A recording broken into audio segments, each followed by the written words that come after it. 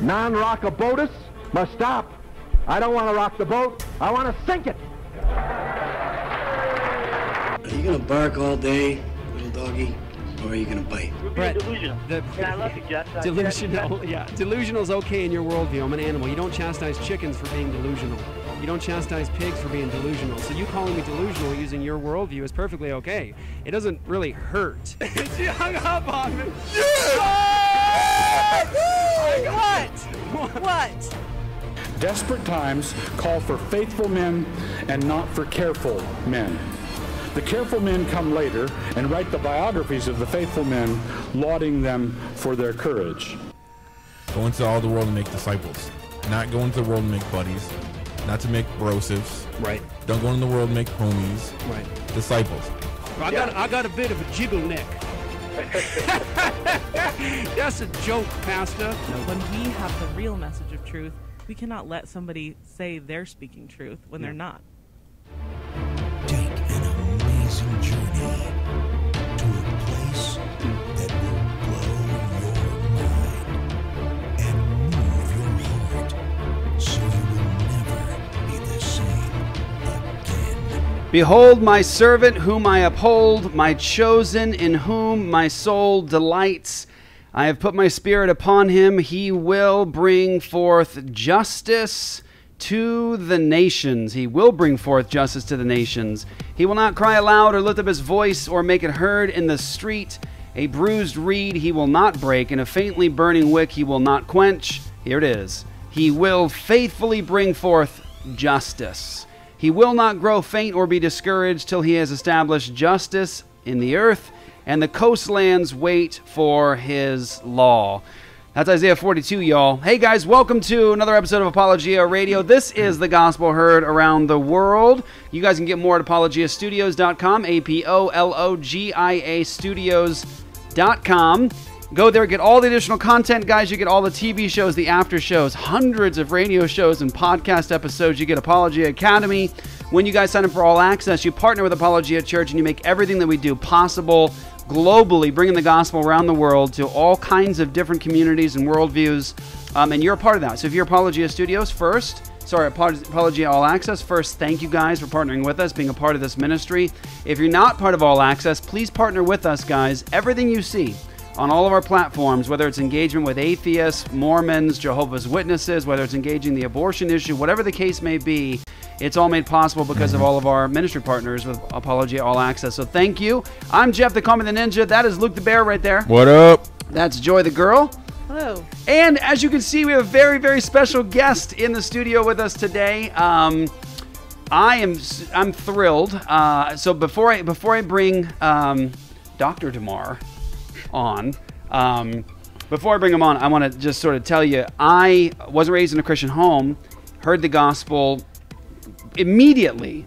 First Bible study ever went to in my life was a little youth group Bible study. I was 16 years old, and I walk in, and I don't know anybody there. There's only a few people there, but on the television is an old 70s or early 80s film on the Rapture, pre-tribulational Rapture. That's what I walked into. My first Bible study was on Secret Rapture, 7 years of tribulation. That was my very first Bible study. And from that point on, I was a fiend about eschatology and time stuff.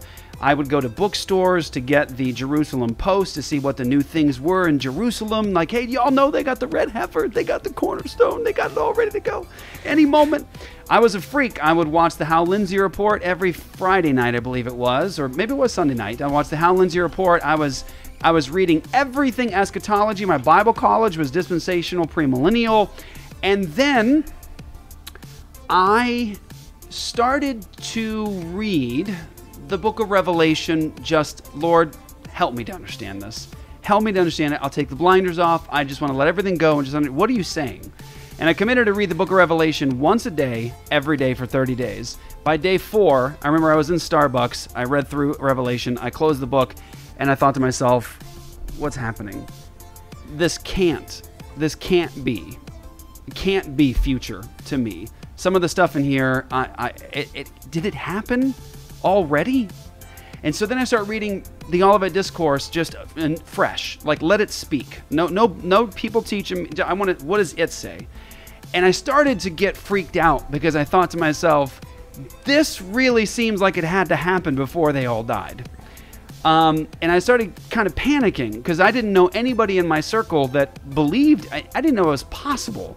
And thank the Lord directed me and guided me to really historic Christianity and many Christians in history, all the way down to the church fathers who were even using the Olivet Discourse and the Great Tribulation as an apologetic against the Jews that Jesus truly was the Messiah. And then I discovered postmillennialism, and I discovered some of the giants of the faith and history were all postmillennialists, including the Puritans. And I discovered that the view that I had of eschatology was actually a new view in history, and no one had any perspective like it before the 19th century.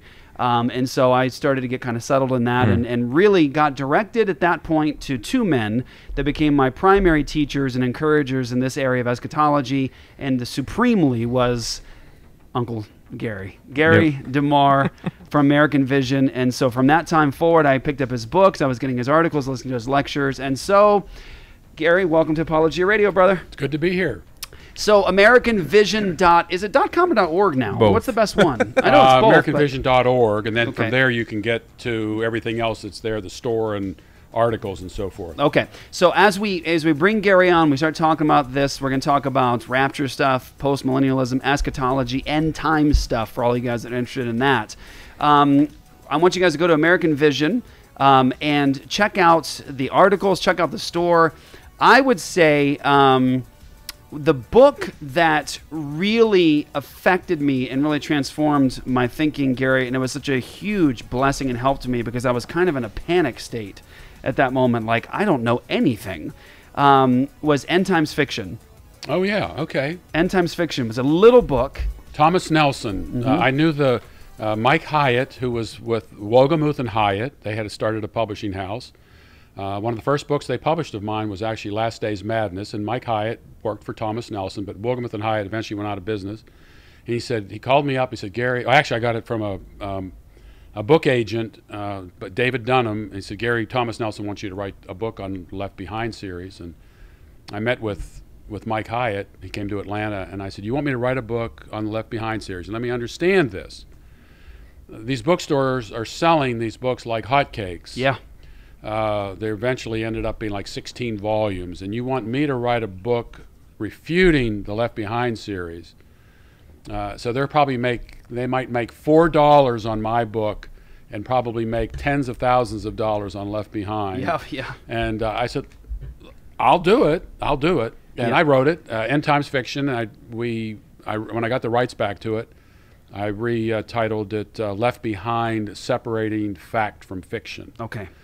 And but it's a good primer to this whole debate. It is the whole discussion. So it's called Left Behind: Separating Fact from Fiction. It's up at American Vision. I think if the print version isn't available, I'm pretty sure that the downloadable version would be. If not, I'll make sure it's up in the next couple of days. Okay. So that book, I think, is it's a good primer. It's a good small book that hits a lot of the larger issues that really will begin to, I think, it causes us all to start really probing to say, wait a minute, is what I believe, is it accurate? Did I accept this and believe this because I actually saw it in Scripture, or did I believe it because it's a paradigm that was given to me, via, well-intentioned pastor, teacher, something like that? Is this where this comes from? Did it come from the Bible itself, or did it come from proof texts that I was fed throughout my life? And it was a really encouraging book for me, because that was my whole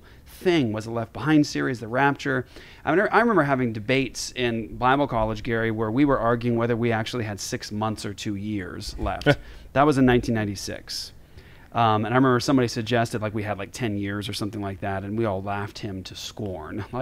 You're so ridiculous. 10 years, you're so hilarious. They got the red heifer. I mean, the cornerstone. I remember being at lunch just berating this guy, and now it's 2019. So, and keep in mind that Hal Lindsey's Late Great Planet Earth came out in 1970. Yeah. So what is that? 34? Wow. Was it? Almost 50 years ago. It's a long time ago. Yeah. Yeah, it is. Yeah, almost 50 years ago. Of course, he says he didn't really make a prediction, but everyone knows he did. Right. That it would all come to an end before 1988 because Israel became a nation again in 1948. This generation will not pass away. Generation's 40 years. You add 80, at 40 to 88, you get 2000. You get 1988. If the rapture takes place 7 years before, you've got 1981. Edgar Wisnick came out with a book in 1988. 88 Reasons Why the Rapture's in 1988. I debated him. Did you know this? I debated him on the radio. I didn't know that. Yeah. Do you have is this available somewhere? No, I know that one isn't. But Okay. he said on that show, he says, if I am wrong about this, the Bible is wrong. Oh, goodness. Then, of course, he came out with another book the next year. Was it 89 Reasons? 89. Well, yeah. He had failed to calculate. That's hilarious. When you go from BC to AD, that there's a year that you have to account for. Oh, yes. And so he was a NASA scientist. Yeah. NASA engineer. Oh, wow. All right, so let's do this. I wanted to do a couple discussions today. One, let's talk about the Olivet Discourse, the Great Tribulation. You are very, very helpful. You're a blessing in that area. Then I want to talk about the kingdom of the Messiah. What does the Bible teach us about the kingdom of the Messiah and the future of the world with the kingdom of the Messiah?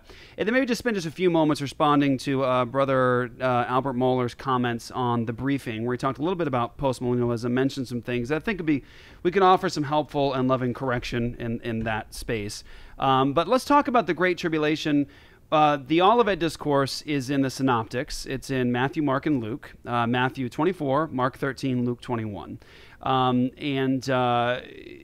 Those three, the Synoptics contain the Olivet Discourse, which is the discourse that the Lord Jesus gave on the Mount of Olives when he departs from Jerusalem after condemning the Jewish leadership and confronting them in the Gospel of Matthew. And so Jesus departs and leaves Jerusalem and then is on the Mount of Olives, which is, by the way, the same direction that Yahweh, his glory, leaves the temple in the Old Testament before its destruction in the Old Testament. He departs from there, goes to the east to the Mount of Olives, and then that's the same course Jesus takes after saying that all the blood of the righteous is going to be upon them.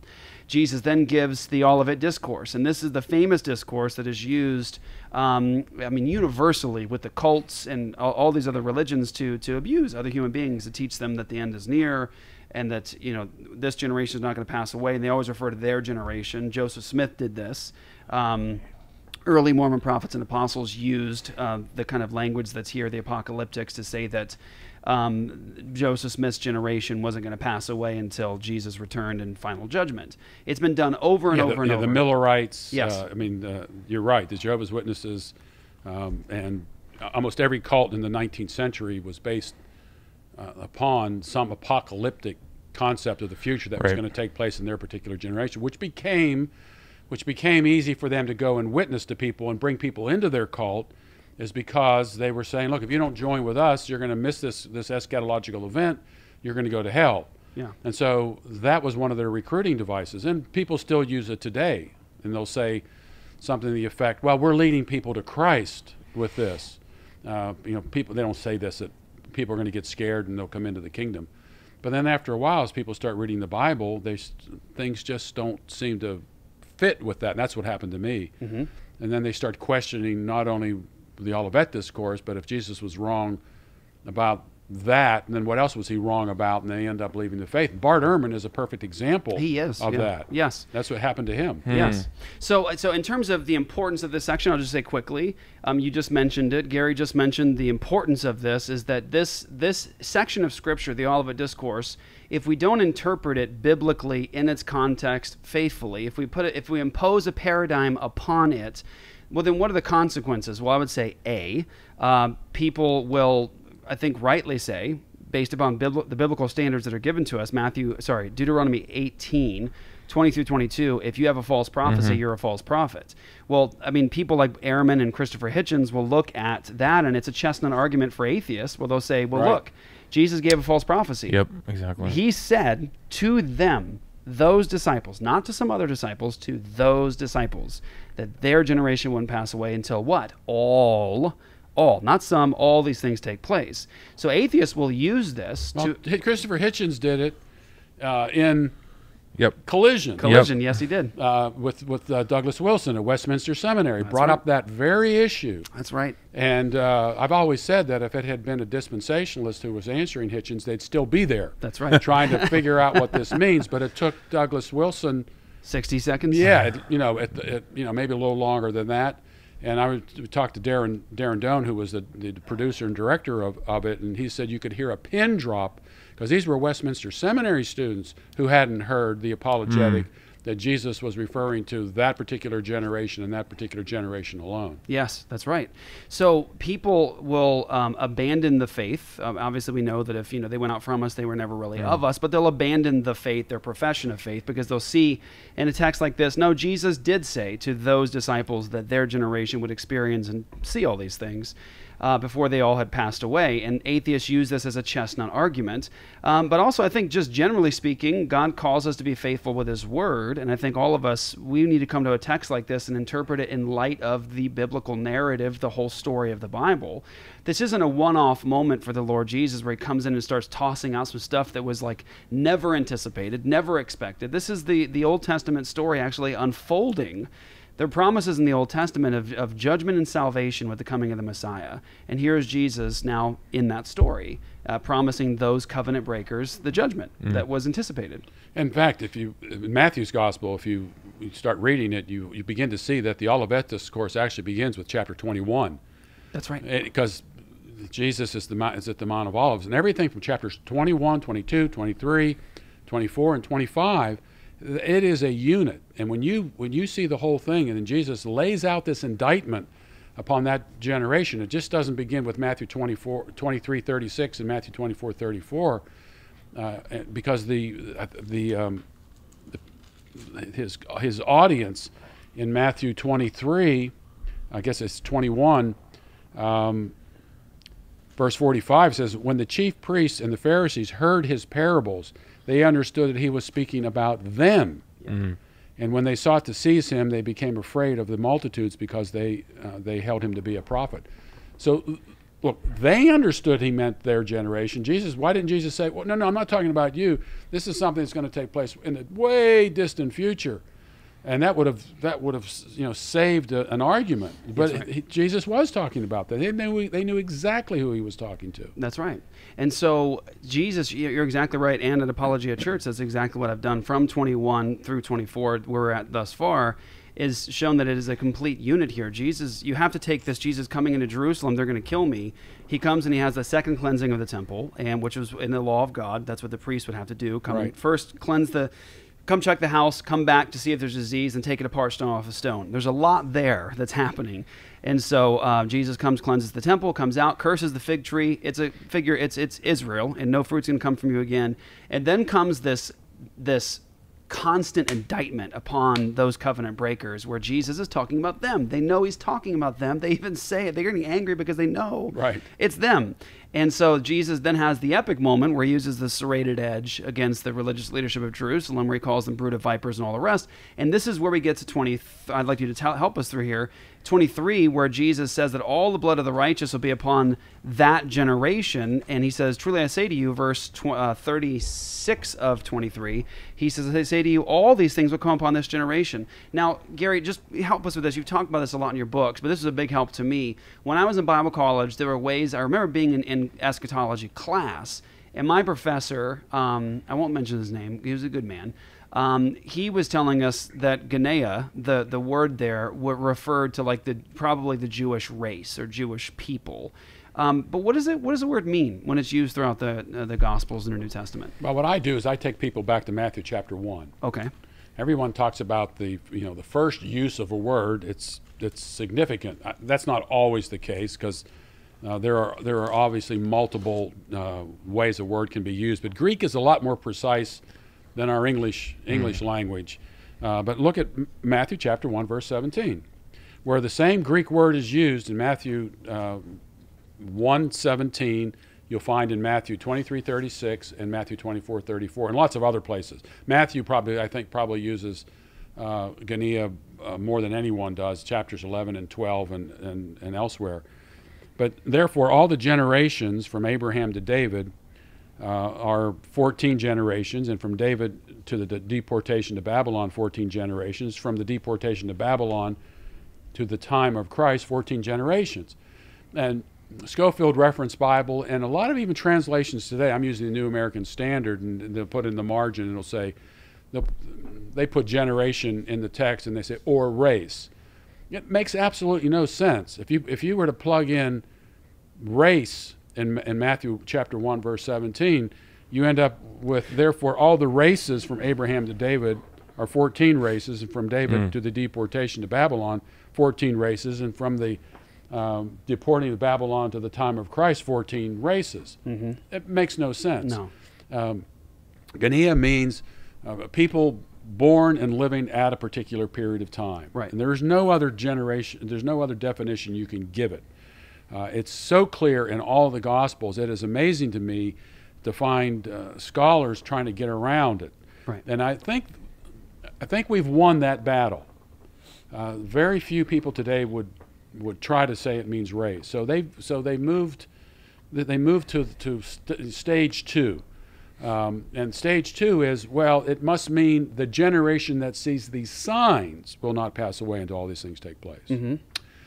And so in order to get that, you have to get rid of the word this, add the word the generation, and then add that sees these signs.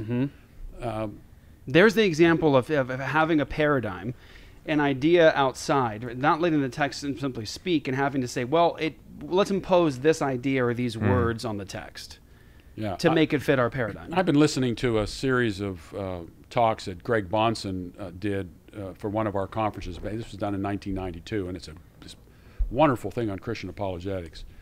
And I think it's the fourth lecture, and he's dealing with this very topic of facts are always interpreted facts. People have underlying assumptions, and when you present them with an argument, one of two things happens.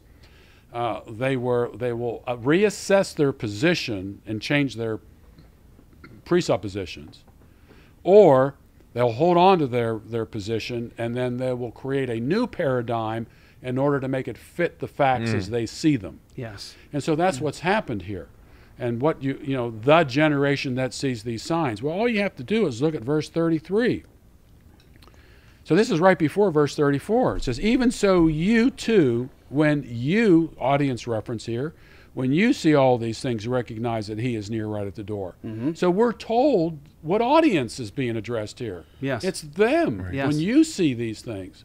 Now so it can't mean race of people. It can't mean that generation that sees these signs, because you have to take away a significant word, the near demonstrative this, and then add words in order to make it work. And we're always critical of cults for doing that. Jehovah's Witnesses, if you go to Colossians 1, they're talking about Jesus as he was before all things, and they put in brackets before all other things. Yes. So what we accuse the cults of, here we've got people doing that. Then someone else said, well, it's really, this nation will not pass away. Well, there's a perfectly good word for the word nation. It's up in verse 14, ethnos. We get the word ethnic out of it. And then the logic doesn't make any sense. If you say this race, which they mean the Jewish race. So it says the Jewish race will not pass away until all these things take place. When all these things take place, the Jewish race passes away. Yeah. But the whole dispensational system is about the permanence of the Jewish race. Yes. So no matter which way you go with this, the biblical interpretation is it's referring to the generation to whom Jesus is speaking. Right. And you're not left with another option. No. That's it. And we shouldn't want one. And I think the important thing here is if somebody's opening up right now, listening to this, saying, "Okay, I'm open now. I'll listen to what you're saying, and I'm gonna assess my presuppositions." What I want to encourage them to see is that if you take this as it stands and as it's stated, that generation, and Jesus is actually speaking to them about things that are going to happen to them, guess what you get? You get the vindication of the Messiah. Exactly. That all these things did happen exactly as Jesus said, on time as promised, and it vindicates Christ as the Messiah, as the promised Messiah. So it's a good thing to say, let it speak as it is, and let the text actually guide you into showing you that this generation means that generation, and it took place on time and as planned, so that you can see that Jesus is the promised Messiah. Oh, exactly. That's the point. So, you can believe him on this, and you can believe him on anything. That's and right. This also helps. You go to 2 Peter chapter 3, and people talk about, oh, you're just scoffing. People saying, well, Jesus is not coming back in our day, and so forth and so on, and then 2 Peter chapter 3, Peter writes, know this first of all, that in the last days mockers will come with their mocking, following after their own lusts, and saying, where is the promise of his coming? For ever since the fathers fell asleep, all continues just as it was from the beginning of creation. And people say, see, you're a scoffer because Jesus made this prediction and you're scoffing about his coming. But what Peter is dealing with here is that generation was about to pass away. The last days is not our last days, but the last days of the old covenant order is about to pass away. That's right. And these people were mocking Jesus' prophecy that he would come before their generation passed away. Because here we were probably maybe mid-60s, temple's still standing. In fact, the temple is standing like it had never stood before. I mean, this is the rebuilt temple that the Old Testament talks about. This is Herod's temple, and it's my understanding and reading about history that this was a glorious, glorious edifice. In fact, Jesus makes that point, I think, in Mark and Luke's gospel. I mean, look, and the disciples point out and said, look at this grand temple here. Right. That's what they were mocking. He said this temple was going to be destroyed before our generation passed away. And look at it, how can you say that? Well, within a few years it was, and not one stone was left upon another. It was burned down. And today, if you go to Israel, there's no indication that temple ever existed. That's right. That's right. And I think what's interesting, too, to point out, and this was, I think, devastating to my own thinking on this issue based upon what I had believed and been taught before, was that Jesus actually says here in 23:37, O Jerusalem, Jerusalem, the city that kills the prophets and stones those who are sent to it, how often would I have gathered your children together as a hen gathers her brood under her wings, and you were not willing. He says, and so he tells them about the coming destruction. But what's interesting here is he's speaking about Jerusalem, and then as you get a little bit into the discourse here, where he's talking about the Great Tribulation, he says in verse 15 to 24, so when you see the abomination of desolation spoken of by the prophet Daniel standing in the holy place, let the reader understand, then let those who are in Judea flee to the mountains. So this is obviously a local judgment that can be escaped. Exactly, on foot. On foot. It's interesting because if you actually compare this to Luke 21, Luke gives a little more Gentile language here. He helps to sort of express what this is. Instead of saying the abomination of desolation, he says, when you see Jerusalem surrounded by armies, flee. And what's interesting, too, is that the early Christians did. They did, yes. Tell us about that. Well, there was the Roman army had, in fact, surrounded Jerusalem, and no one knows why, but they dispersed for whatever reason, which then opened up a gateway out of the city. Yeah. And unfortunately, there were a lot of people within the city who thought that they were going to be rescued by the Messiah. Right. And it never came. And this is another interesting point. The modern day theory about the Great Tribulation, the rapture takes place, Christians are supposed to be taken off the earth, and then there's 7-year period, which is Daniel's 70th week. That's a whole other topic. But during that period, we're told by the dispensationalists that 2/3 of the Jews living in Israel are going to be slaughtered, based upon Zechariah chapter 13, verses 7 through 8. Yeah. And think about that. So this is another Holocaust. Now, this isn't my assessment of their view. This is their view, and I've got all the quotations from them from Hal Lindsey and John Walvoord and all kinds of people about this particular position. And yet these same Christians today are excited because they see here that Jews are returning to Israel.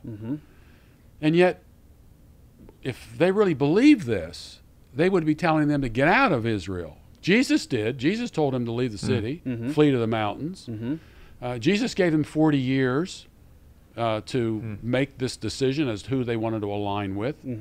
To repent, But today it's the Jews are moving to Israel, and that's great. Let's go visit Israel. But they're the same people who are saying 2/3 of the Jews are going to be slaughtered during the Great Tribulation. That's right. So, good point. Well, yeah, very good point, and definitely piques your curiosity in terms of the perspective that you bring to this. But if you look at the text there, the Lord Jesus is actually telling people how they can escape this local judgment, flee to the mountains. The early Christians actually did. After the Roman armies backed away, the Christians actually fled, and history, I think it was Eusebius that said they went to a town called Pella. So they did escape. They didn't go back to get their coat. They didn't go back to go. Jesus is warning them, when you see this, don't waste time going back to grab your stuff. Yeah, and by the way, this is an indication that this is an ancient culture here. Yeah. You got flat roofs. We go up on our roof just to to check for a leak. Yeah. We don't go up there now to live and so forth. You don't want to go to any roofs in Arizona. Trust me. How big's your? I know how big our closet is and how many cloaks my wife might have. That's not talking about this. Yeah. Sabbath day regulations were still in operation. Yeah. And again, you could escape this by just fleeing to the mountain. That's right. On foot. And by the way, that little statement in there about being with child during this period of time, because there is this incident that Josephus talks about. This starvation had taken place. Talk about that. Yeah, that's important. There's a woman. I think her name was Maria. There's a woman. Well, these Roman soldiers come in. This is after all this devastation has taken place, and they smell something cooking, and it was a woman who had actually, I don't know if the child had died, or she had killed her child, but she needed something to eat, and she cooked her child. Yeah. And I mean, these were hardened Romans, and they were affected by it all. Yeah. And last night we talked a little bit about a strange Bible verse that commentators don't seem to be able to figure out. We have a mutual friend, Jim Jordan, who seems to be able to figure out all these passages. There's a verse that says, "You do not boil a kid in his mother's milk." Mm-hmm. And now the Jews have taken that, you don't mix meat and dairy together, which, if that's all it means, it's strange. It's kind of strange. Yeah. And Jim says this is an indication of what God's rebels do with his offspring. And so Jesus is the kid. He's the Lamb of God, takes away the sins of the world. And they murder him. They boil him in their mother's milk, Jerusalem being, in fact, the mother. That's right. And which is it's referred to as the mother. Yeah. Yes. And so all of this symbolism fits. All this fits together and makes much more sense in terms of the generation to whom Jesus is speaking. Yeah. Right. And so people struggle, though, Gary. This is what they struggle with. And just do a burst on this. They'll struggle because Jesus says there's going to be wars and rumors of wars. Now, when I first discovered this, I was blown away because I thought, well, yeah, that's funny. Because if a prophet came in the room today and said, hey, guys, I'm the Messiah, and I'm going to give you some predictions about the future today, 2019, there's going to be wars and rumors of wars. We would be like, so unimpressive. Right. So very unimpressive. But why was it impressive for Jesus to say there's going to be wars and rumors of wars? Well, I personally think what Jesus is saying here, those really aren't significant signs. The real signs don't occur till later. Okay. I think what Jesus is saying here is, you're going to be hearing of these types of things. They're not the types of signs you need to be looking for. There's a much more significant sign going on here. But there were wars and rumors of wars. The Roman Empire was an empire of compulsion. Israel was under the heel of Rome, and so was Egypt and Syria and the rest of them. There were constant wars going on during that particular period of time. This takes place during the Pax Romana. It's supposed to be a period of peace, but it wasn't. There were wars taking place all over the place. The same thing with earthquakes. It doesn't say that there will be more earthquakes and bigger earthquakes. It just says there'll be earthquakes in various places. And there were earthquakes in various places. At the time of Jesus' crucifixion, there was an earthquake. Time of Jesus' resurrection, there was an earthquake. In the book of Acts, earthquake, the history of the period, earthquakes. Acts 11 talks about famines. There was a famine throughout the whole oikumene, the whole Roman Empire. Yep. You don't have to even go outside to the history books. The Bible itself explains all these things. Everything Jesus said, they understood, referred to their generation and no other generation. In other words, you can see it in the New Testament unfolding. Yeah, it's right there in the pages of the New Testament. Yeah. You don't have to go outside to find it. Right. Okay. Now let's get to some of the stuff. Well, let's do this. We're gonna take a quick commercial break here, guys. Let everyone get a chance to use the bathroom. Do what you got to do. Make sure you share the episode. Let everyone know. When we come back, I am gonna ask the challenging question that everyone's going, yes, but let me show you the complete failure of this perspective, and that's about stars falling from the heavens and the signs in the heavens and those sorts of things. Because you see, here's the deal. Look, no stars hit the earth in the first century, Gary. So clearly, you are wrong. We're talking about blood moons and all the rest. Clearly, this perspective, it just can't cut it doesn't work. It will not actually fit. And so I'm going to encourage you guys to stick with us, and we're going to find out, did the stars fall from the heavens in the first century? My answer is, biblically speaking, absolutely, without question. So stay with us, guys. Be right back. ApologiaStudios.com is where you guys go to get more content here with Gary Demar, the bear, the girl. When we come back, we're also going to see this.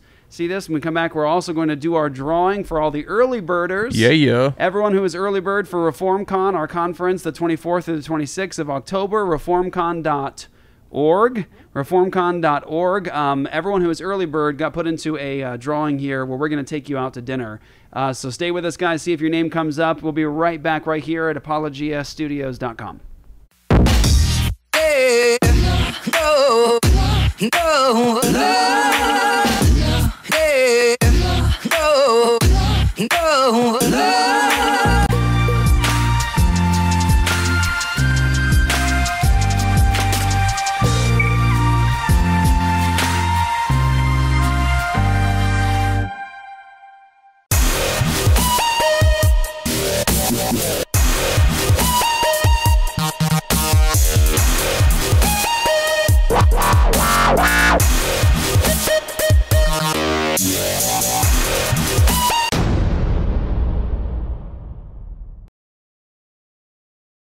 The goal for New St. Andrews College, as it trains its students, is not to make people who will be able to go out and just get jobs, people who will just be bricks in the wall of our society. The goal for New St. Andrews College is to make students into men and women who will really impact culture.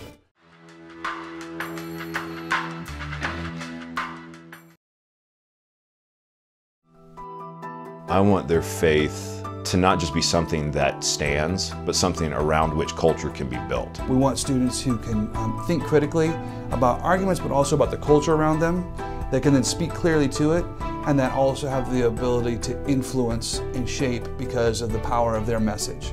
Because that's really what the gospel does. The gospel throws down all the arguments against it. It speaks to the hearts of people, it influences, and it changes.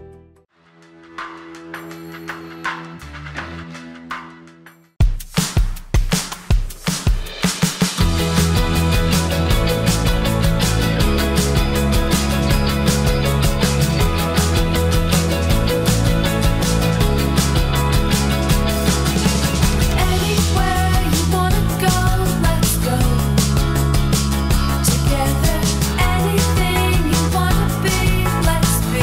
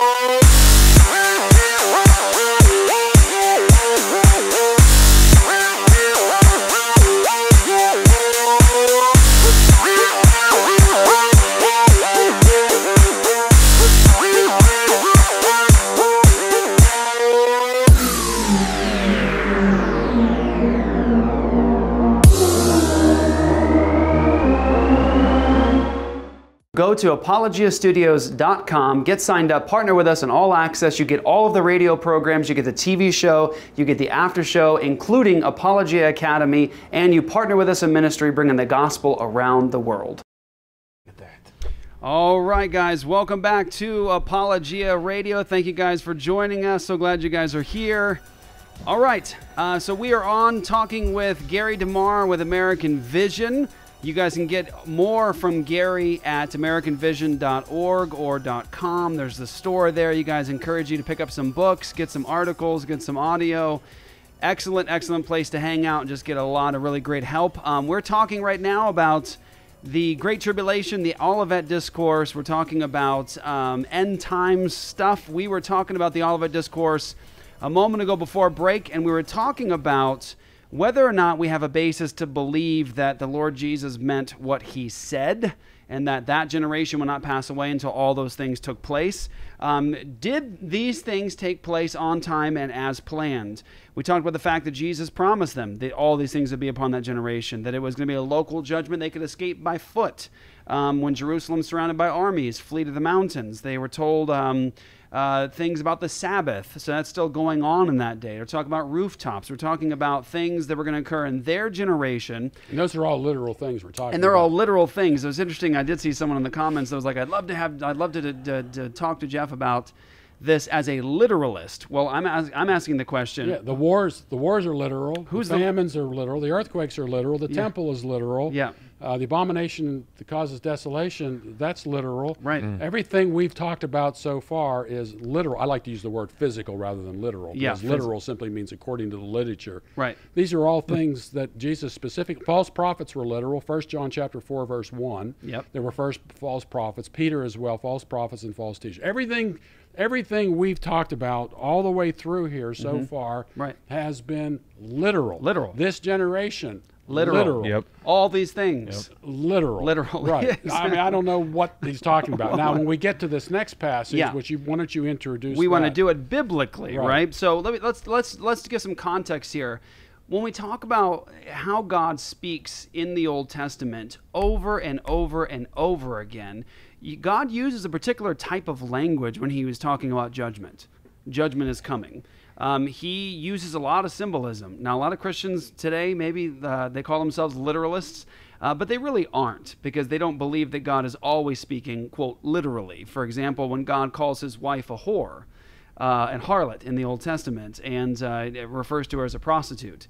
He says he puts a ring in her nose, and he makes her beautiful and all these things, and she's spreading her legs by the road to every passerby, all these things. Is that literal? Like literal, or is God using an image there to describe something? Right.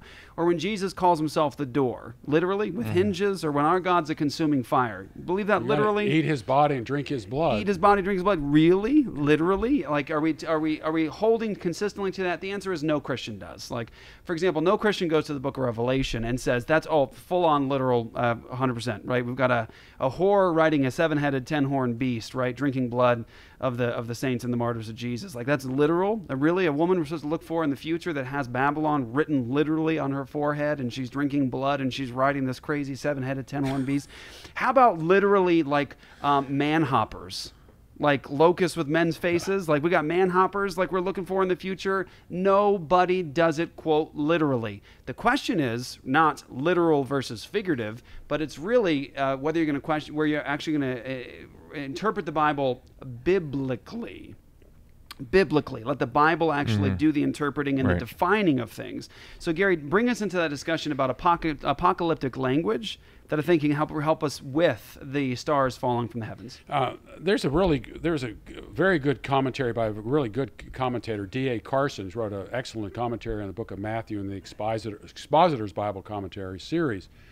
And he's everything you and I have said all the way up to this point, I think up to verse 28, he says took place before that generation passed away. Yeah. Now, if verse 34 says this generation will not pass away until all these things take place, you can't stop at verse 28, because these things that follow, 28, 29, 30, 31, 32, and 33, are before verse 34.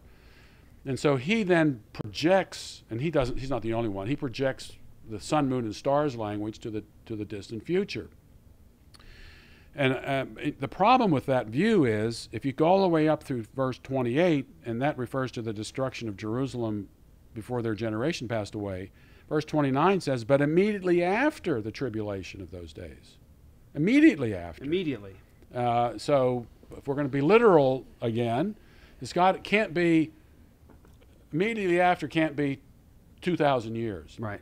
So people get hung up on this language that comes next. And I have a friend that other people would know who he was, who was very into the Left Behind stuff. And someone had given him a video series on this very topic, and he was going through, he would put one disc in after another, says, that makes sense, but there is no way that Gary Demar can convince me that verse 29 took place before that generation passed away. And I think that's a healthy view. Right. You have to be a Berean, search the scriptures daily to see whether these things are so. Well, where's Jesus getting that language?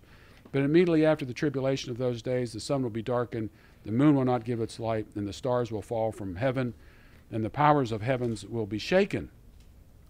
Well, it comes right out of the Old Testament. That's right. It's a description of Babylon. Yeah. And Isaiah chapter 13. Can I read it? Sure. Yeah. So Isaiah 13. So I'll start in verse 9, and it says, "Behold, the day of the Lord comes, cruel with wrath and fierce anger, to make the land a desolation and to destroy its sinners from it. For the stars of the heavens and their constellations will not give their light. The sun will be dark at its rising, and the moon will not shed its light. I will punish the world for its evil and the wicked for their iniquity. I will put an end to the pomp of the arrogant and lay low the pompous pride of the ruthless." This is a judgment against Babylon. Exactly. And you will find the similar language in Ezekiel 32. You'll find it in Isaiah chapter 34. In fact, it's all over the Old Testament prophets that when Jesus is describing the coming judgment of a nation, he talks about the sun being darkened, the moon being darkened as well, obviously, and stars falling from the heavens. In fact, if you go to Revelation chapter 6, I think it says a third of the stars fall to earth. Mm-hmm. And I'm thinking, wait a minute. This is chapter 6. A third of the stars fall to earth in Revelation 6. If one star even came close to earth, the sun, we would be destroyed. But if a third of them fall to earth, that's a lot. And now we've got chapter 7 through 22 still to take place. Right. That take place on earth. We're supposed to get the mark of the beast. Mm-hmm. We're supposed to have chips put in our hands. Wait a minute. The earth was just destroyed by a third of the stars falling to earth. Yeah. This is language that's typical of the Old Testament. I'm not making up this stuff. It's all in the Old Testament. Jesus quotes it and applies it to Babylon. And two other things. It's interesting that Israel is described as sun, moon, and stars in Genesis chapter 37. Yep. The dream, Joseph has this dream of the sun and the moon and the stars bowing down to him. His father, his mother, and his 11 brothers. Sun, moon, and stars. Sun, moon, and stars. Revelation chapter 12, there's a woman. If you want to take this, let's take this literally. That means there's a giant woman out in space. She's got to be a giant because she's standing on the moon. She has to be fireproof because she's got the sun wrapped around her as a cloak. And then she's got to be pretty strong because she's got a crown of 12 stars. Yeah. And she gives birth to a child. Come on. Yeah. It's a symbolic representation. That's right. Of Israel or God's people or whatever the case might be. That's right. Yes. That's hilarious. So the point is that Jesus describes judgment that's going to fall on that generation, those covenant breakers. He promises it to them. Again, read from Matthew 21 all the way through 24, and you're going to see that there's a particular context for that generation. And the interesting thing here is that he takes language that they knew and understood, say from Isaiah 13, that was used against a pagan nation of God's judgment that was going to fall on them, and it did. Ever meet any Babylonians today? You got any followers of Nebuchadnezzar around? Hey, don't make fun of that because there are a lot of people. I just did a very short review of a book by Ron Rhodes on the New Babylon. Right. That literal Babylon is going to be brought back from the dead. From the dead because that's what it says. Right. Now the better case might be And it was interesting. And he wrote in that book that Babylon is used, I think he said 44 times in the book of Revelation, and there are 400 and some verses. So I think he said it's like Babylon is used 11 times, and that was significant. And I made the point, I said, chapters 4 through 19 are supposed to be about Israel, because remember, the church is raptured at Revelation chapter 4, verse 1. That's what the dispensationalists say. And then the rest of it is Israel. God's going to deal with Israel again. Do you know how many times the word Israel appears from chapters 4 through 19? How many times does the word Israel appear? 0. Close. One time. One time. Okay. But Babylon appears 44 times, but from chapter 4 through 19, it's supposed to be all about Israel. So the question is, who's Babylon? That's right. Who is Babylon? I believe Babylon is Jerusalem. First century Jerusalem. It's the great city. It was described in 11. Yeah.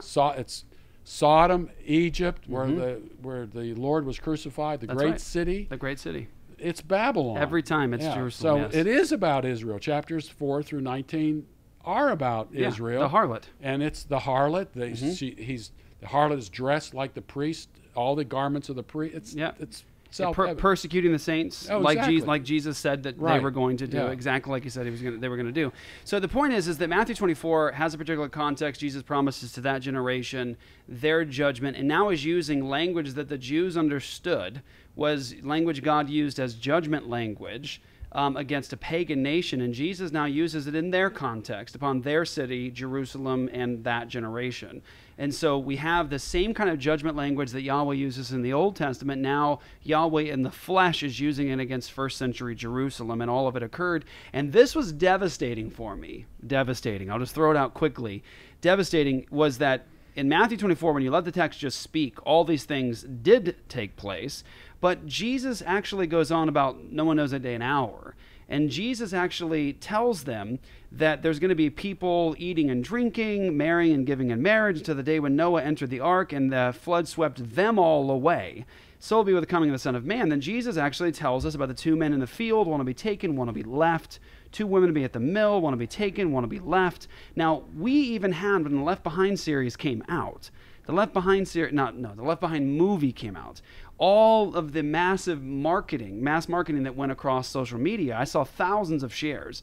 It's a guy in a field and he's holding something in his hand and he's obviously left, right? And it's like left behind. And in the series of Left Behind, the books and the movie, those who are left behind are the unbelievers. The unsaved are left behind. I remember being in Bible college, and this particular text about the field and the mill, one is taken, one is left, I was thinking rapture, secret rapture. That's how this is used. Right. But if you let the text speak and stop imposing paradigms on it, Jesus gives you an anchor. He says, as in the days of Noah.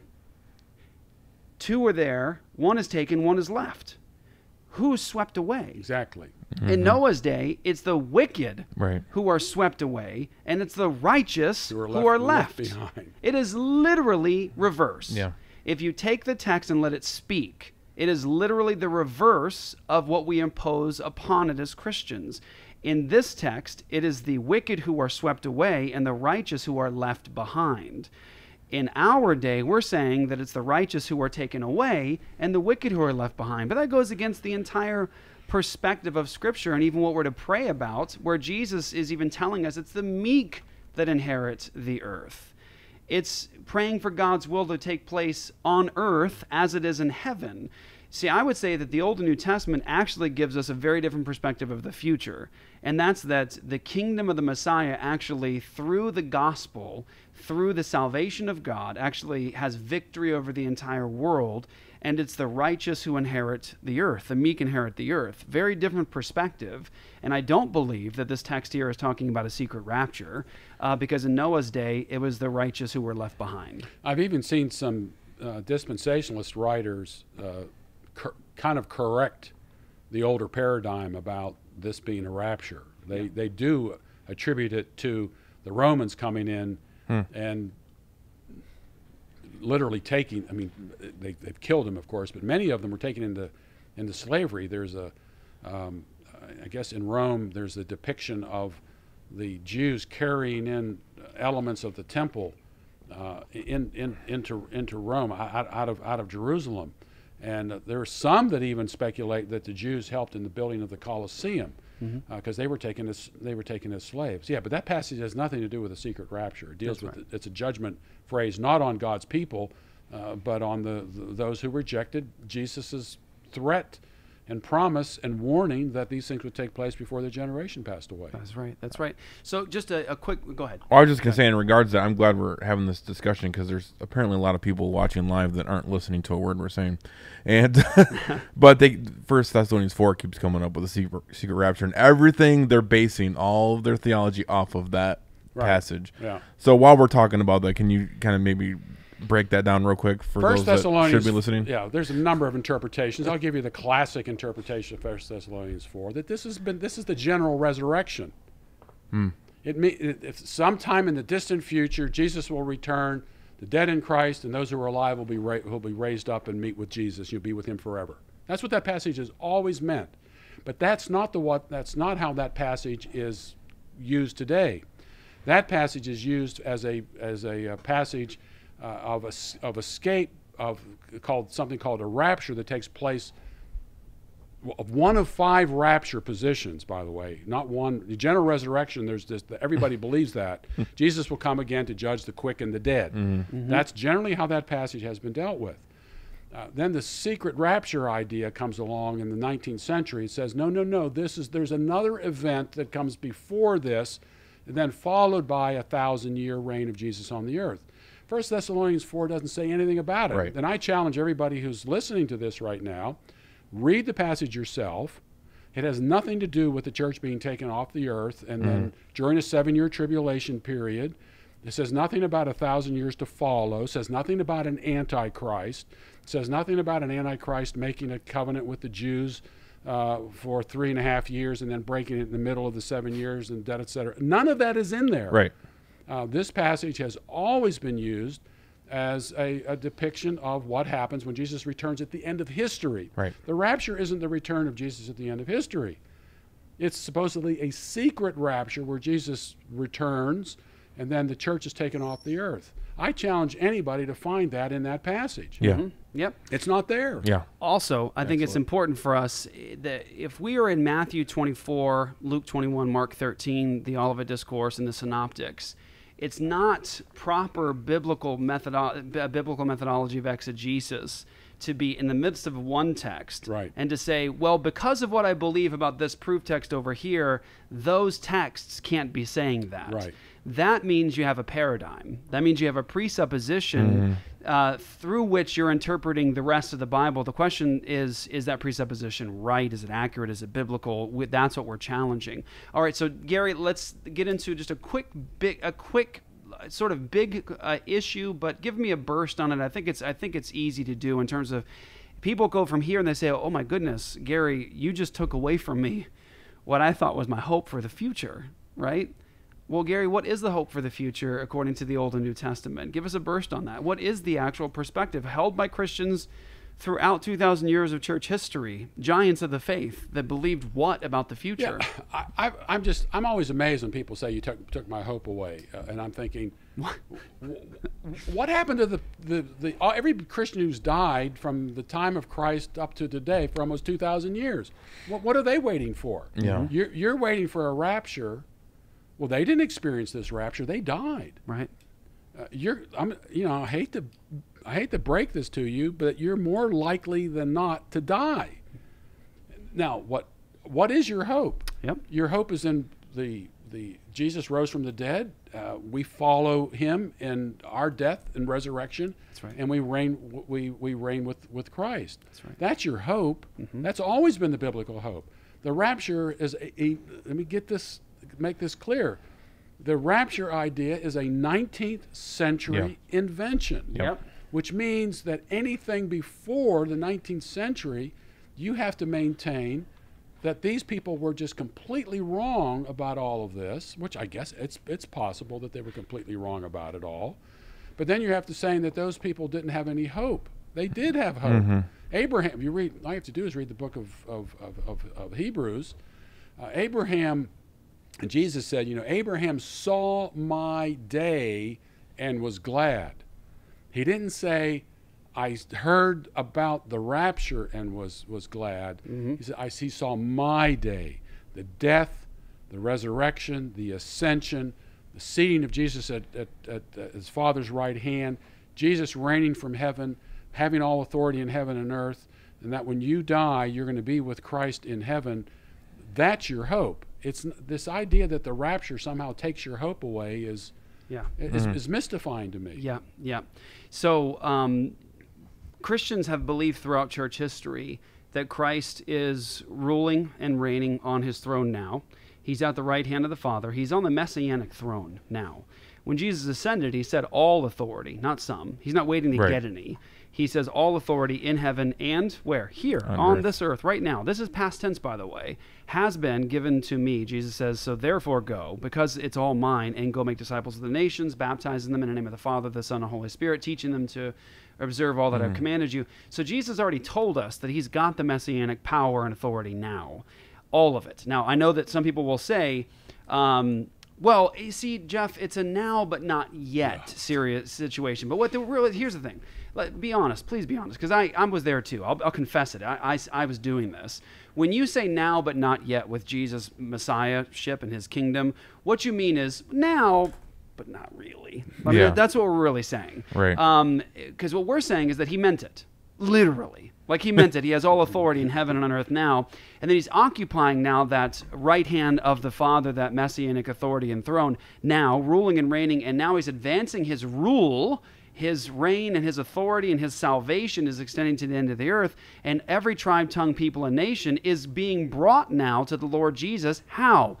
Not through military might and political might, but through the gospel of the kingdom, the good news of the kingdom. The message of salvation goes out. People are redeemed. You were just mentioning, actually, while we were having lunch together, you're mentioning that you have dual citizenship. You are an Italian, and you have two I missed dual that citizenship. discussion. Yeah, it's kind of cool, actually.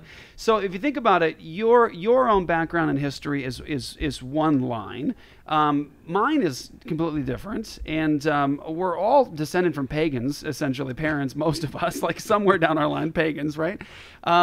We've got these different backgrounds, and you've got even a normal weekend at Apologia Church right now, and on a Sunday, you'll have black people, you'll have white people, you'll have red people, you'll have yellow people, you have every color is represented, everyone is there, and all of us are worshiping and loving the Lord God of Israel because of the Messiah, Jesus, in the middle of the stinking desert in Arizona, right? On the other side of the world. So when someone says to me, I don't see how you mean the kingdom of Jesus is spreading throughout the world and all the nations are coming. Oh, you haven't heard about what's happening in China right now? You haven't seen the video of them with their cell phones out singing, what is it again? The song they're singing, the Chinese are singing? It's like the anthem of the movement is like hallelujah to the Lord in China. China's on track to be the most Christian nation in like 10 years or something like that. It's crazy. What do you mean Jesus isn't ruling and reigning on this throne? I think one of the reasons we're seeing such an onslaught of evil in the world today was the same time when Jesus came. Satan is loosed.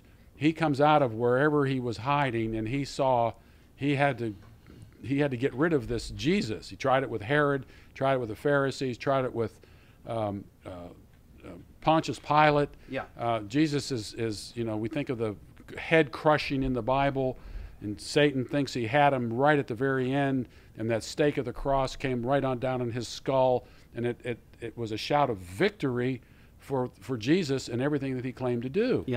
I think that one of the reasons we're seeing the onslaught of oppression against Christians today is because there is something happening around the world, and it's got to be stamped out. And the evil arises when the forcefulness of the gospel comes in. Look what's happening right here. Here we are, live. People could be watching this globally, all over the world. They are. Yes, they are. 10 years ago, could this be done? No. Not without hundreds of thousands of dollars. Not at all. Right. It's this thing. That's right. It's no longer just a phone. I don't know when's the last. I called my wife because yesterday was our 42nd wedding anniversary. And he's spending that dinner with us. Spending it with Apologia Studios. Thank you so much, by the way, Mrs. Demar. So what can you do with this? The things on here that you can do are unbelievable. People say, oh, things aren't getting better and better. Well, some things are getting better and better, and these things that are getting better and better are for our benefit. We can do stuff with this that the Apostle Paul and Peter and the rest of them couldn't. They would have been. Imagine. They would have been tripping. Yeah. If they could have spread the gospel all over the world in an instant. So my question is, what are Christians waiting for? And this is now we're back to the Al Mohler thing about postmillennialism. I got it. Maybe we may not even actually play it, but we'll talk about it at least. He mentions the fact that there is, evil in the world, and I forget what phrase he uses. The Supreme Court uses about a kind of a new definition, like an evolution of ethics, morality and ethics. Okay, which is I agree with that. Yeah. And what's the church's response to this? His response is, well, the thing that's really going to save us is the return of Jesus and the establishment of His kingdom. He says. Yeah. Yeah. Now, my question is, 2,000 years ago, when the Roman Empire existed and all this other stuff was happening, and the Pilgrims were doing what they were doing, the Puritans came, and Western civilization advanced because of the advance of the gospel and the applying God's word to every area of life. What would have happened if the church had said that nearly 2,000 years ago? We're just waiting. We can't do anything because it's inevitable. It's a prophetic inevitability. Yeah. You can't polish brass on a sinking ship. You don't rearrange the deck chairs on the Titanic. It's all going down. And as a result, we can't do anything. We just have to, go into our churches and pray and so forth and so on, which I'm not saying you don't do. But the thing is, it's our fault. Yeah. The problem isn't with the unbelievers. They're doing what unbelievers unbelieve and do. Right. The problem is with us because we don't believe that we can make changes. And people will say, look at all that's changed, which means if things have changed for the worse, at one time they were better. And the question is, why were they better? Is because Christians got involved in every area of life and made things better. Then you look at the first colleges, Harvard and Yale and Princeton. Christian. Who owned those? Christians. Yeah. Yeah. Science. Science. Christians. Isaac Newton, although he wasn't Trinitarian, but the man understood the application of Christian worldview. Yeah, Robert Boyle, chemistry. You can go the gauntlet. Pasteur may not have been a Christian, but he understood God's creation. By the way, if you were going to have surgery anytime soon and you're getting anesthesia and they're putting you to sleep, you can thank Genesis, first couple chapters for that, and the Christian doctor who read it and was like, when God was doing a major surgery on somebody, put him to sleep. He put him to sleep. What are we doing keeping everyone awake for? Yeah, so that was what. That's just what. Bite this. That's real what hard. prompted anesthesiology, guys. Was Genesis. So thank Jesus for anesthesia. Yeah, people think of the good old days, and there's what's his name, O'Rourke, the comedian. He says when you think of the good old days, think dentistry. What dentistry was like.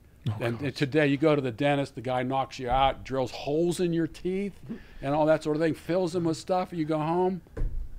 This was great, Yeah.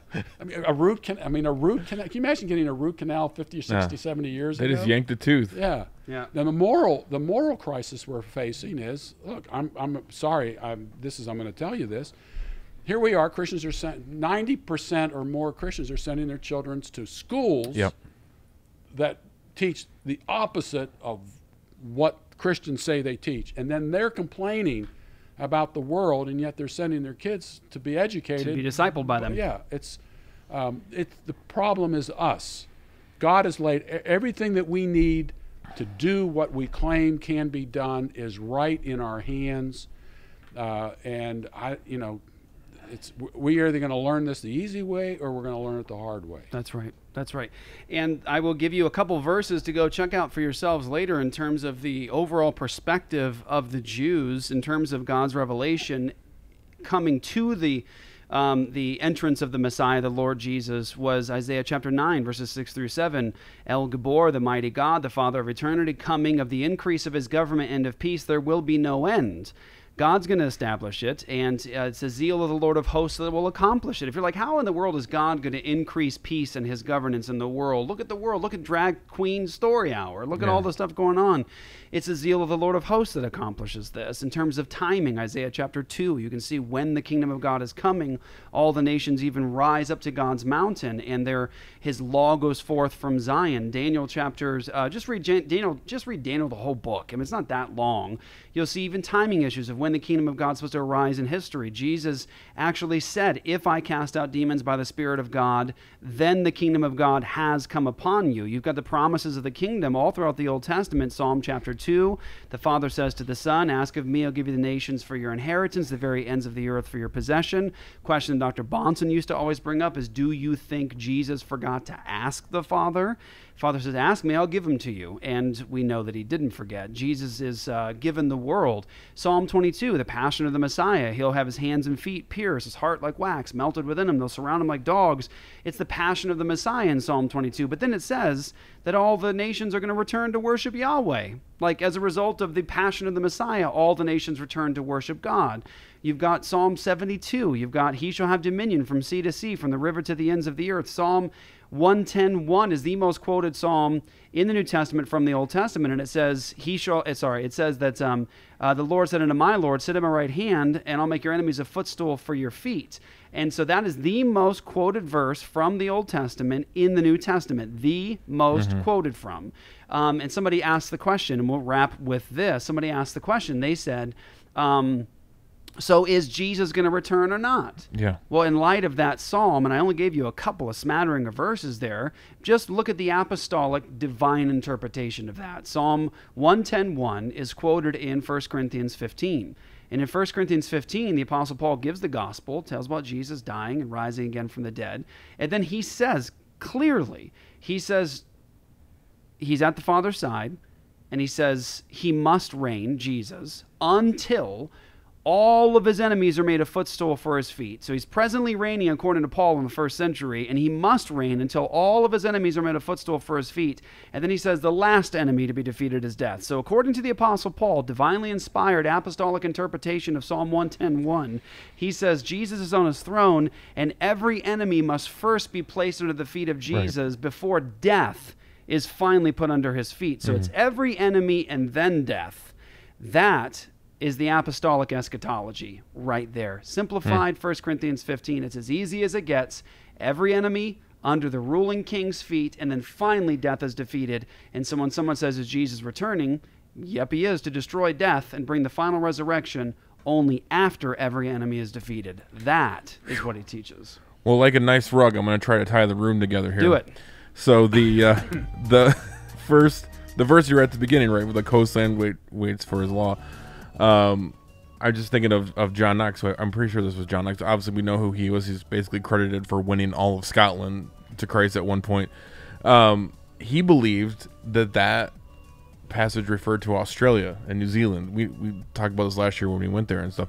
But talking about just the work of Christians actually doing stuff, right, 200, 300 years ago, that's what they did.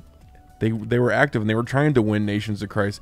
Australia, New Zealand, even Hawaii, they were established as Christian kingdoms. 20 years it took them to get Hawaii. 20 years. And so they were Christian nations in covenant with God. And then because of this terrible eschatology over the last century, it's led to the moral decline in those nations, just like it has here. So I think it has a lot to do with it. Absolutely, for sure.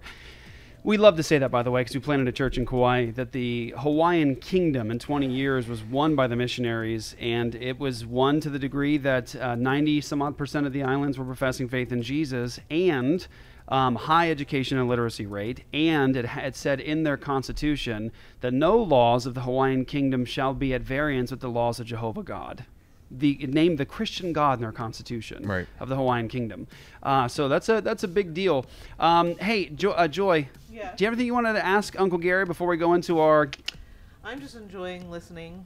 Good. I really wish some of our YouTube listeners would listen. We're listening. Go back and listen again. And be a good, like Uncle Gary says, be a Berean, and you check out what was said. Go test it. Search the scriptures. See if what he's saying is so. Yeah, there's no reason to.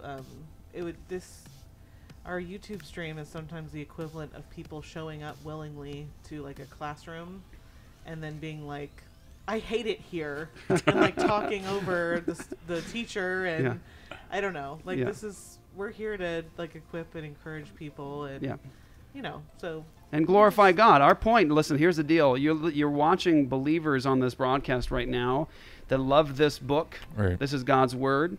We love the Savior, the Messiah, God in the flesh. We're Trinitarian. We believe salvation is by grace alone, through faith alone, in Jesus alone. And what we're saying, the reason this is so important is that this demonstrates that Jesus is the Messiah.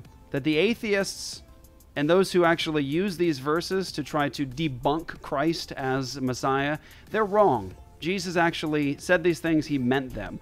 Our goal here is to demonstrate that this book is from God, and these prophecies did come true. That's the point. Mm-hmm. Okay. What's this? What's this? Well, that is a hat. Yes. That's our Heisenberg hat. That's a Heisenberg hat, yeah. So it's full of some names of people that purchased ReformCon tickets at the early bird rate. And Joy, what is ReformCon? It is a conference that we're having in October 2019, the 24th to the 26th. Where? Specifically, here in Mesa, Arizona. Yeah. You can find out all about it at reformcon.org. Mm-hmm. I really suggest going on there. I think we probably still have some discounts on rooms. We have food trucks coming. It'll be a great event that you can attend. We're attempting to have some fun, but also keep it light so you don't feel like just sleeping. You're being destroyed for 3 days. Right. Right. And it's obviously it's a great opportunity to meet people that you have maybe met on the internet and meet them in person, or meet friends that you didn't know you had. And it'll be, we have a great lineup of speakers too, and there are a variety of topics. It's Reformation in the Public Square. So Reformation in the Public Square. Pastor Luke, who's coming? So for the first 2 days, it'll be yourself, Pastor James, or Dr. White, if you don't know him as Pastor James. Yeah, Dr. White. Jeff may not know him as Pastor James. It's hard for me to do it. I have a hard time with that, yeah. John Sampson, Andrew Sandlin, Toby Sumter, Darren Doan will be here, Cross Politics, Theologians. We'll be doing some stuff as Apologia. Joe Boot, yes, thank you. Yes. Gary thinks that's funny, thank you. Dr. Joe Boot. Yeah. Yeah. And then for the last day, for the End Abortion Now Day, again, you will be speaking. I'll be speaking. Pastor Zachary Conover will be speaking. That's weird to say that. That's right. And usually he'd just be right at the end of the building here, but now he's on a he's in Kauai. Yeah, he's on an island. He's serving the Hawaiian people, bringing the gospel to them. And then Rusty Thomas. And we will be premiering Babies Are Still Murdered here. That's right. So if you guys come to ReformCon, you are going to get to see Babies Are Murdered here too before anybody else does. And so we're going to do it together and prepare for next year's mission together as churches, really globally bringing the gospel into conflict with the issue of abortion. We told you guys that for everybody that got the early bird discount and got your tickets for ReformCon, that we would put you into a drawing, and here you are right here in our nice Heisenberg hat. Put you into a drawing for us to take you out to dinner that week. You guys come out for ReformCon. You will get to have dinner with Pastor Luke, myself, probably Joy, maybe Pastor Zach. Maybe Pastor Zach. I'm not sure. Morgan. There'll probably be some speakers. Yeah, that's right. Maybe some speakers with us. So actually, let's do this. I'm going to reach in. See, I'm not looking right now. I'm not looking. I'll grab. Let's see here. Okay, I got one. I got first name is Mario Jimenez. Mario Jimenez. That's our first winner. You're going to dinner with us at ReformCon. Yeah. I'm not going to look in here so no one thinks I'm, cheating or anything like that. Let me see here. We're going to McDonald's, right? That's what McDonald's. Mickey D's, y'all. Mickey D's. Here we go. We got Tom. Make sure I say his name right. Oh, that's, of course, it's a really hard name. Tom Kondratiuk. Kondratiuk. You're going to have to tell me how to say that when you get here. Tom, you got it. And let's do 2 more. Sound good? Sounds good. Sounds good. Let's do 2 more. Okay, here we go. And who we got here? We got Brian Spielman. Brian Spielman. And let's see. I'm going to try to get from the very bottom here. Brian Spielman, you're up. And then also, let's see here. Matthew Dreiling. Yeah, I said that right. I think D-R-E-I-L-I-N-G.